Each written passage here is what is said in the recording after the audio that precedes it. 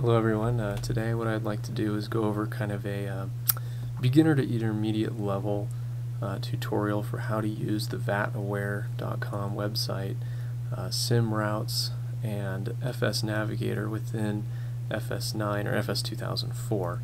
We'll be using the FSN program to connect to the Vatsim network, which we've already done here in this window, and we'll be using FSnavigator to help generate a route that will help us to be efficient and effective in using Vatsim.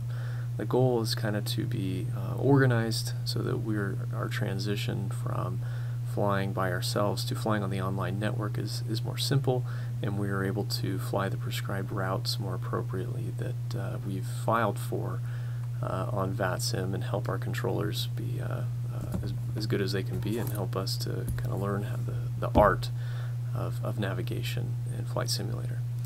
What we've done is we've already chosen a website here. This is vataware.com to help us generate a route that's reputable and well known. What we're going to do is choose one that goes from Reno, KRNO, to Las Vegas, and we'll just hit enter.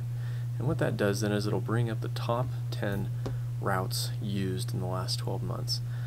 Reno 5 to the Mustang or FMG VOR, the J92 route to BD VOR, and then the Sunset to arrival into Las Vegas.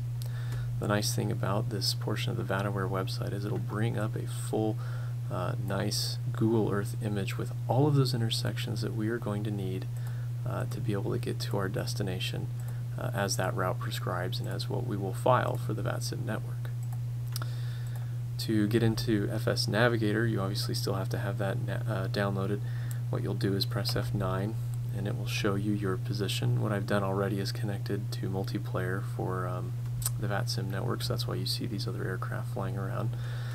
And what you'll do here in this line is click or check the box that says ID, and you'll enter in first the airport name that you'll be departing from. So Reno, you right click and say to flight plan. And then from there what you'll do is go through each one of the intersections. FMG, right click, add to flight plan. We've already done that. The next intersection.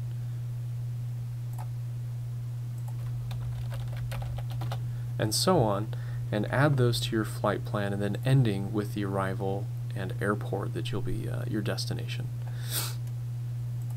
Once you're done with that, I highly recommend that you press the plan button and save what it is that you've done. Meaning, I would usually call it the airport name and the destination, and then the arrival, or excuse me, then the route and arrival that you'll be taking to get there.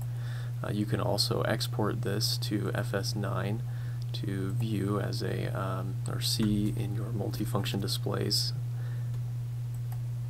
and then I usually name it the exact same. If this sometimes if this route seems too sparse or doesn't have enough intersections for the arrival into your destination airport, I highly recommend going to the simroutes.com website and searching for that exact same route or something similar. Let's say, for example, that last route didn't have any of these intersections for the Sunset 2. What you'd want to do is find a different arrival that will give you more of those intersections, so that you can be more precise in your arrival into that airport, and that air traffic control will be able to respect and know that you're following a reputable plan into the region. And the same the same method for this website is using Google Earth. You'll just click on those intersections, you'll see the name, go back to FSnavigator and enter them in one by one. Hopefully this is helpful in being efficient, a way that you can follow arrivals and be able to work with the air traffic controller in a good way. I find that sometimes that's one of the hardest parts, and what's daunting about Vatsim is using arrivals and other routes the right way.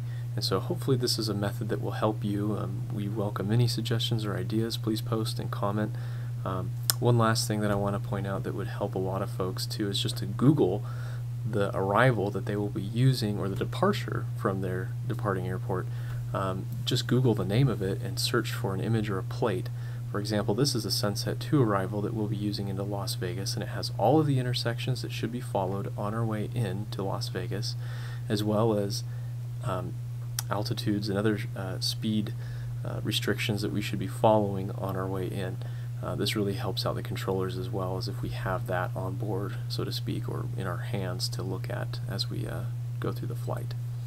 I hope this has been helpful and that you have a good experience on the Vatsim network.